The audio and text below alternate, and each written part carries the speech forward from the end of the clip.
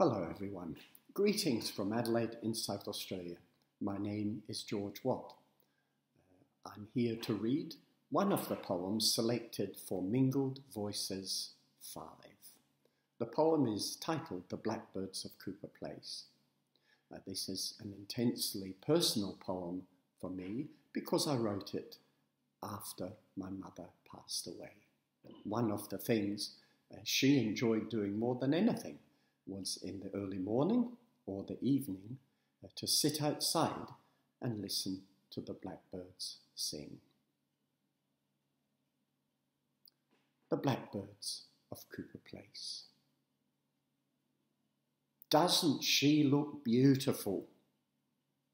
No, she's yellow, grey, skeletal, a corpse, dead, just dead.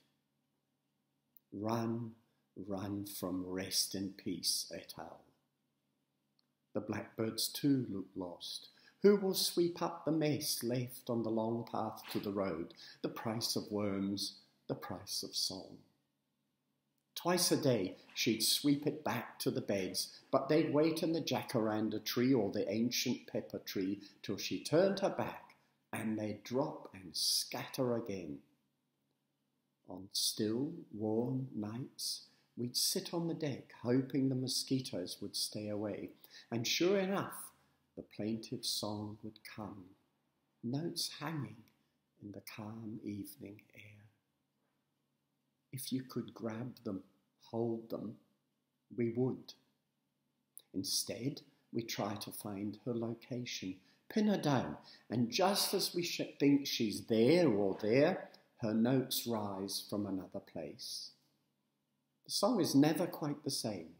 Shadows alter, a cricket might chirrup, or my chair creak when trying not to make a human sound.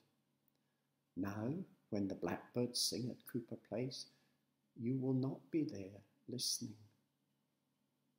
But I can't escape the notion that you are there inside their song, part of their love of evening and joy in spring. Oh, I don't know of a heaven, but I do know this. We three are infinitesimal notes that join a great chorus, the music of the spheres, and its baffling harmony, no beginning, no end. But for now, coda, I'll go and sweep the path.